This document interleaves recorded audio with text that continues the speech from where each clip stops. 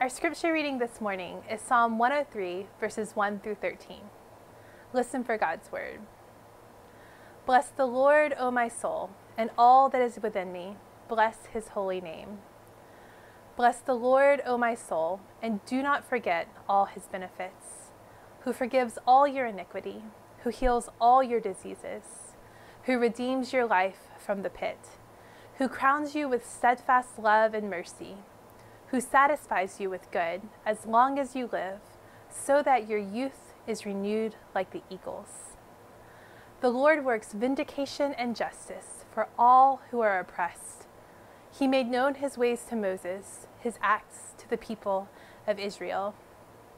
The Lord is merciful and gracious, slow to anger and abounding in steadfast love. He will not always accuse, nor will he keep his anger forever. He does not deal with us according to our sins, nor repay us according to our iniquities. For as the heavens are high above the earth, so great is his steadfast love towards those who fear him. As far as the east is from the west, so far he removes our transgressions from us. As a father has compassion for his children, so the Lord has compassion for those who fear him. This is the word of the Lord. Thanks be to God. Would you join your hearts with me in prayer? Holy wisdom, holy word, may the words of my mouth and the meditation of all of our hearts be holy and pleasing to you. May we take only your truth from this place. Amen. Last week, Pastor Dave gave a wonderful sermon on Willow Creek's 175-year-old history and how rooted this church is in the ministry and teaching of Christ. A wise and generous sermon to set the stage for the next pastor to come and talk about the next 175 years. But I have to tell you, if 2020 has taught me anything, it's that I certainly cannot predict the next year, much less the next decade or century. There is much that I don't know about our future together. But there are some things that I do know will be true today and tomorrow, for many tomorrows.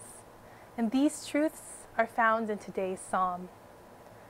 I know that while you and I may essentially be strangers today, we hold this in common.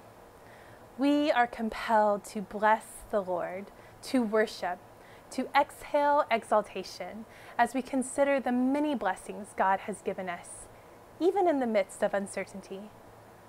I don't know what all y'all have been through these last 6 months or so as we've experienced the interruptions of COVID, and I do look forward to hearing your stories. But I know this, even in a season when many are lamenting, when will it all be over? How much more can we take? Y'all have chosen to show up again this Sunday morning and bless the Lord's holy name. Y'all have chosen to lift your souls and open your hearts in worship once again, trusting God in a season when it could be tempting to say, it seems that God has forgotten about us.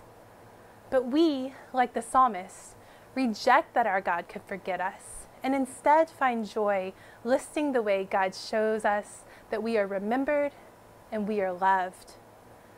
So while I may not know all of the details of what our future together holds, I know it will contain many moments in Willow Creek's beautiful sanctuary, many moments praising and blessing God together, borrowing one another's faith when our own feels frail, finding encouragement from one another and the one who calls us all together. This church has a heritage of showing up and worshiping God through all of life's joys and challenges. And that is a heritage I know we will continue together. And here's something else I know for today and tomorrow. God is the one who forgives. Of all the things I may not know about our future together, I can safely predict this. I will need God's forgiveness, and you will too. And we will need to practice that forgiveness with one another. Most of the time, we'll get along just fine. We will also sometimes not get along just fine. I may have some different ideas about how to do things. We might nudge just a bit at the edges of the way things have always been done. In our ministry together, we might try some things y'all have never considered before. And I hope we try some things I've never considered before.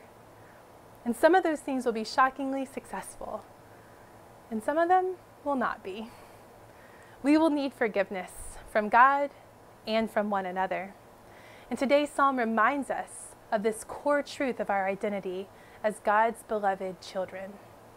That we are forgiven by a God who is merciful and gracious, slow to anger, and abounding in steadfast love. This truth is the bedrock of our freedom. In the coming weeks, as we get to know each other, as I learn about the past and we dream together about the present and future, we are free from having to convince one another of our goodness or our profoundness or our perfection. We are going to learn sooner or later one another's imperfections, and that is okay. Because as Christians, we do not hide from our flaws, but instead recognize them as another portal to worship, another beginning of the declaration, "Bless the Lord, O my soul." Here's something else I know for today and tomorrow. God is the one who heals all of our diseases. All of our diseases. At this point in the time of Corona, I am very ready for God to show up and heal this disease. It would be easier to preach this if it were a metaphor, because then it would be easier for me to believe. But I don't think the psalmist means it as a metaphor. I know that in the promise of resurrection, in the promise that death has lost its sting, disease is healed when our bodies have completed their suffering and we are in God's holy presence. But I'm also not sure that that's what the psalmist means.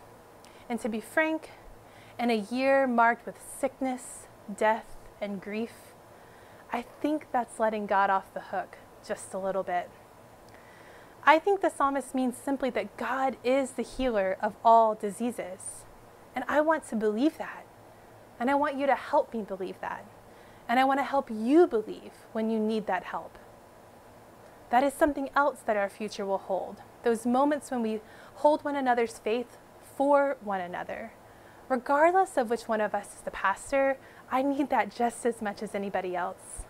My role in the church is not to pretend to not have doubts. I'm not here to pretend I don't have questions about God.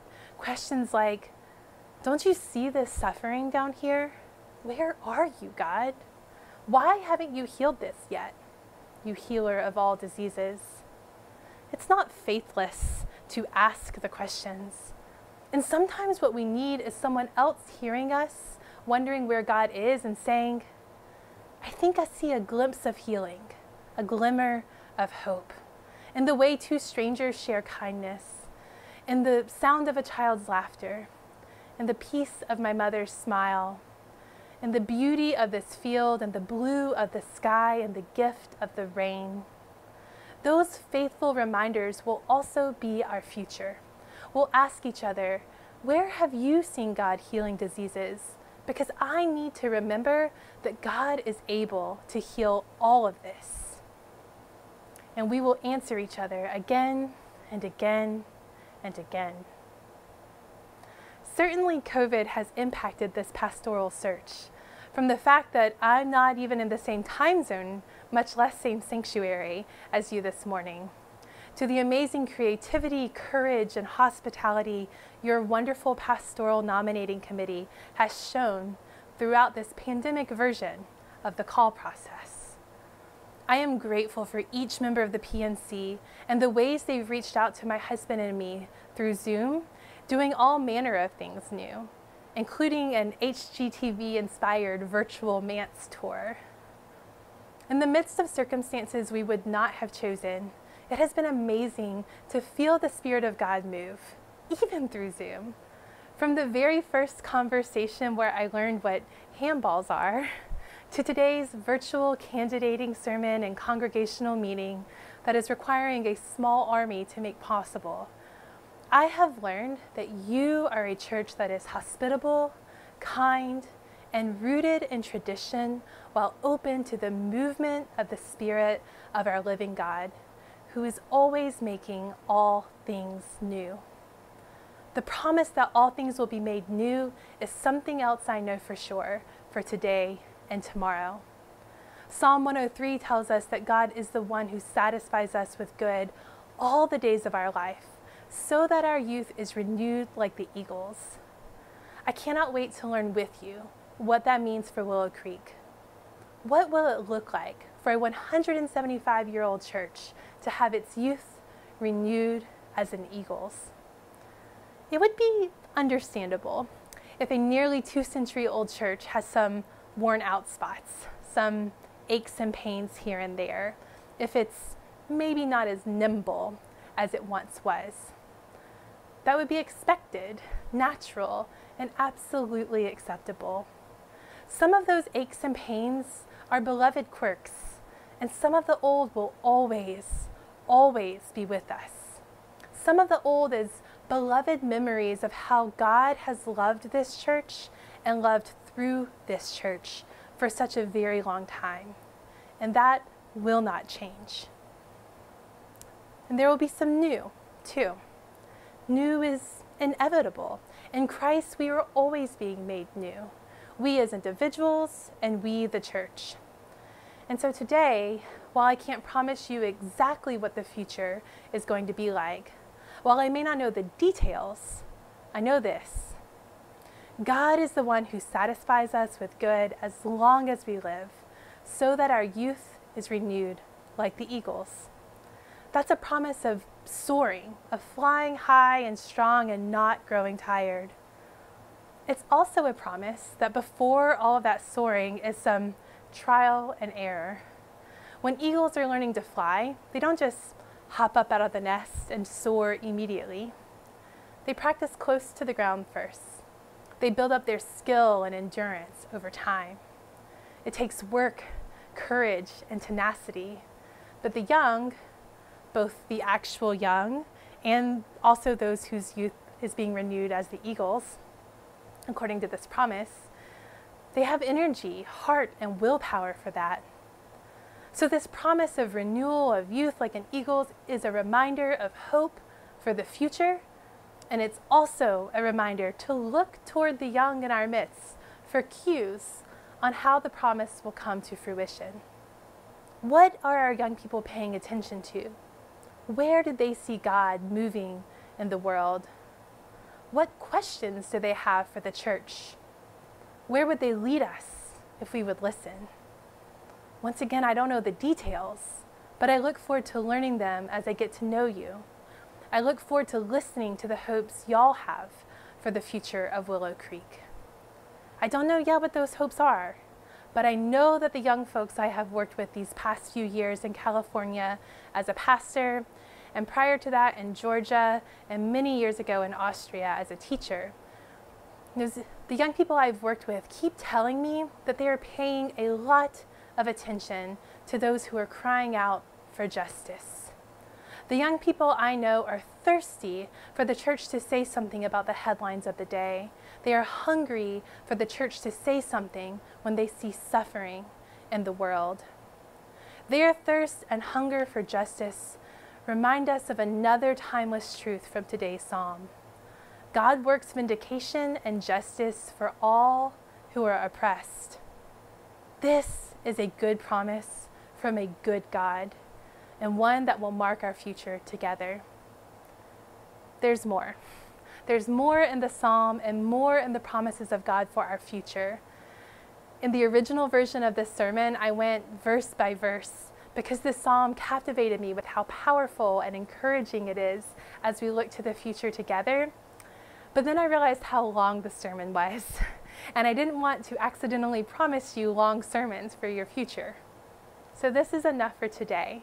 We will have plenty more time together to keep exploring these promises and wondering what they are calling us into, calling us to grow into as individuals and as a church. For today, these are the things I know. that you have an incredible history of being a beacon in this community for 175 years. You have an incredible present of being creative and daring and flexible in your response to the peculiar needs of these last several months of pandemic. You have continued to bless the Lord through worship and through your care for one another and your neighbors. And we have an incredible future that God is calling us together into. I know it's incredible not because of who I am, but because of who God is. It is a future based on the promises of Scripture, summarized in today's psalm. The promise of God's love, which makes us loving. The promise of God's forgiveness, which makes us forgiving. The promise of healing. The promise of redemption. The promise of renewal. The promise of justice.